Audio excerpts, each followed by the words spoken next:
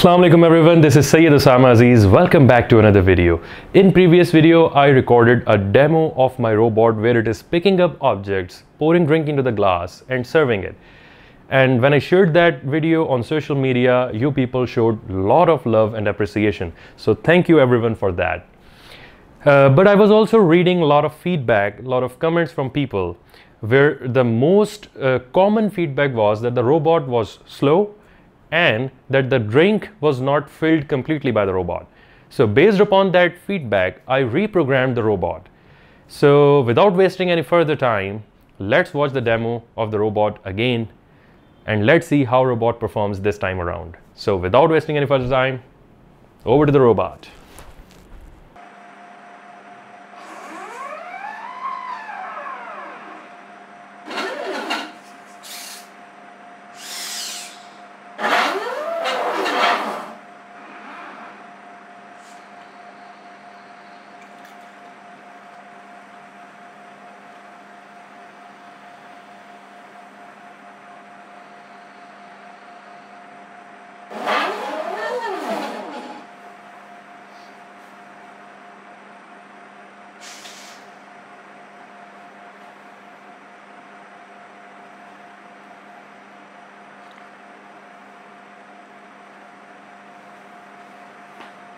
Okay guys, so let's discuss few things now.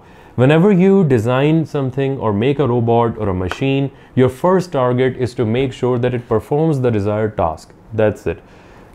You do not try to make sure that it is doing something perfectly or efficiently in your first try. That is not the objective. Whenever you make a prototype, you just test it that it is performing the required functionality or not. Now, when it is done and dusted, then later on you can work to improve the speed or productivity or make it perform that same task in less number of steps, etc., etc.